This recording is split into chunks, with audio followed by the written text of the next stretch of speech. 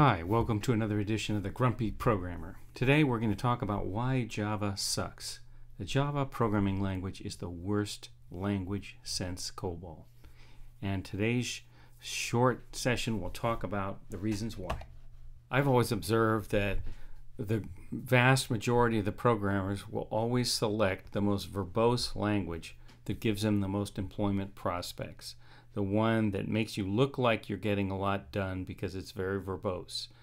Very brief languages like APL and the more advanced languages that have come along have never been adopted hardly at all because they're too brief, they're too simple, they're too clear, and so they get ignored. And the things that create these sprawling, hyper-complex systems that never seem to get debugged completely, that's the language that the bulk of the programmers pick.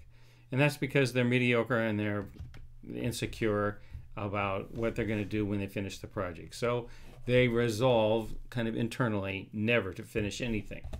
Oriented programming has been rather a disaster.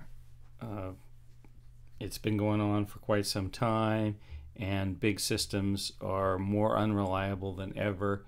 And all you have to do is look at some of the most recent disasters, the healthcare.gov website and the Oregon website. Those were all done with object-oriented principles. And the healthcare.gov website, I think, is over $700 million to build a website that just does an enrollment form.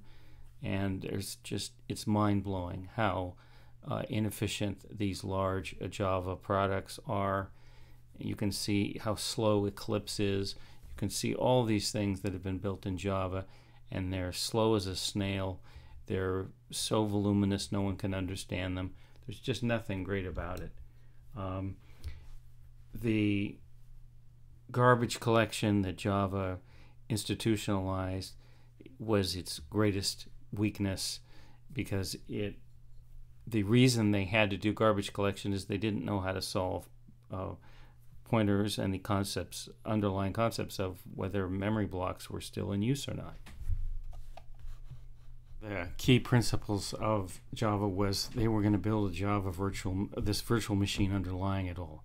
Of course, this was a copy of the P system of Niklaus Wirth's UCSD Pascal, which was one of the greatest systems ever invented, and a tragedy for mankind that we went with Microsoft instead of open source UCSD, which was a superior system in almost every respect. It used Pascal as the core language, just like the original Macintosh OS.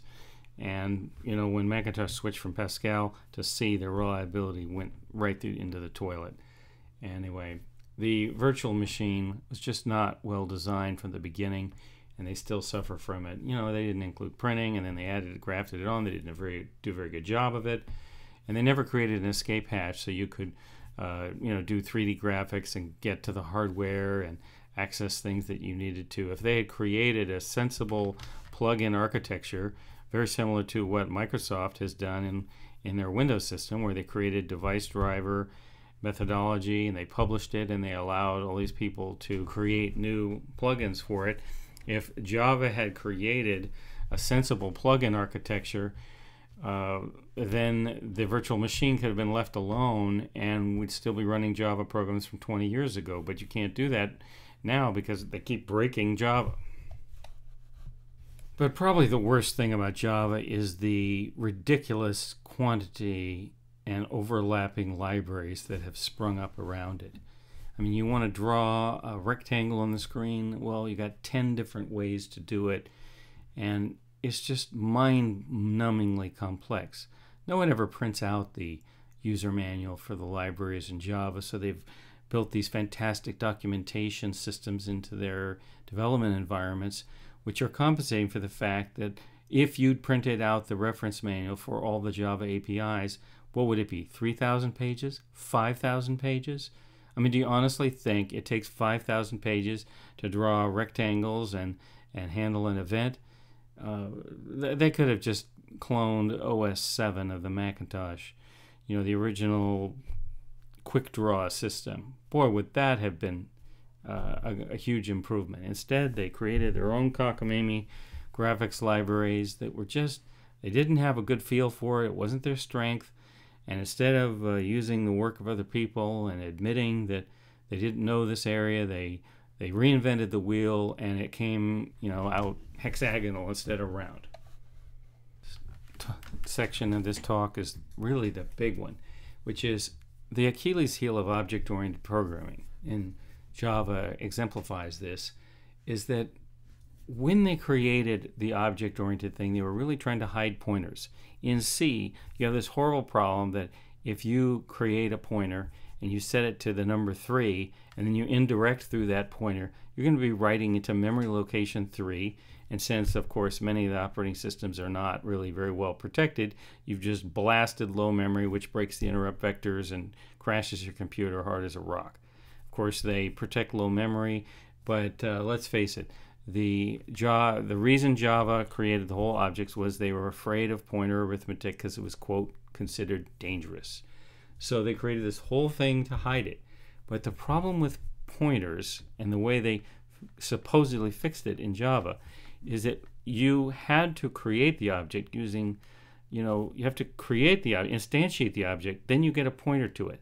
Then you can copy that pointer 100 times, and when the last reference to the pointer is no longer used, the reference counts go down to 0, and Java detects that block is no longer needed, and it deallocates it. And in theory, it's all supposed to work great. But there is a problem here.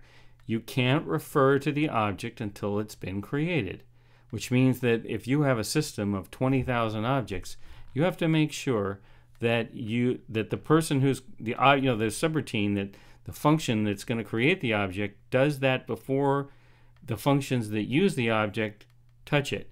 Because if you ever touch an object before it's ready, you get the null pointer exception. And really, Java is a null pointer hell.